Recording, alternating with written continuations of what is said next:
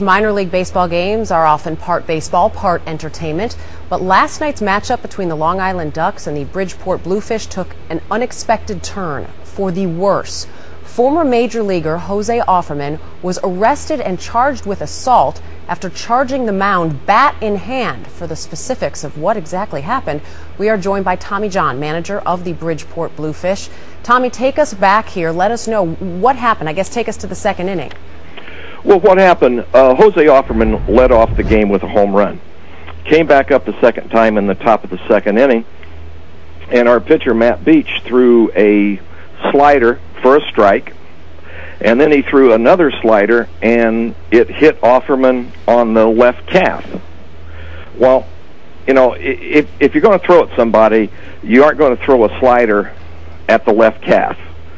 So anyway, that being said, Offerman looked at him, raised his bat, raced to the mound, and he took at least two, maybe possibly three swings. I know he took one swing at Beach's legs, and then he drew the bat back and tried to hit him in the head on his swing, and when he drew back, I think that's when he hit our catcher, John Nathans, in the head.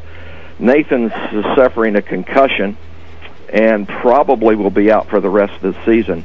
And Matt Beach took the swing and took it off his right hand. Matt being a left-handed pitcher, he took it off his right hand, and it broke his right middle finger. And then they wrestled Offerman to the ground and, you know, let him off the field, and the police then arrested him on second-degree assault. Tommy, you're a former major league pitcher. What did you think when you saw Jose going at the plate with the bat?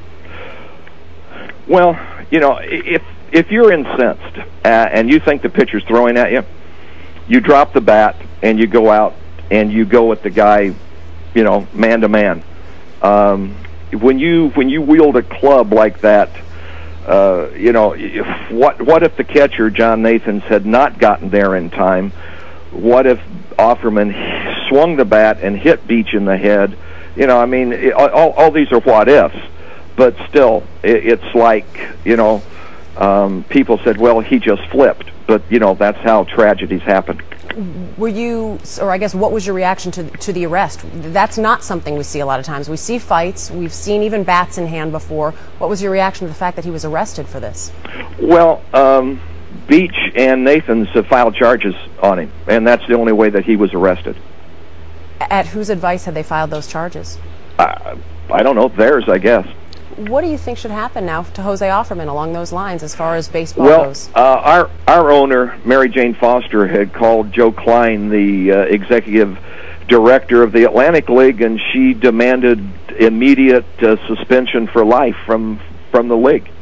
And, you know, the Long Island Ducks are the premier team of the league, and I don't know what's going to happen. There's supposed to be a meeting today. I know Joe Klein is on his way up from Camden, and he's meeting with the umpires as we speak, and then there's supposed to be a meeting at the ballpark today with all the people involved to see what's going on.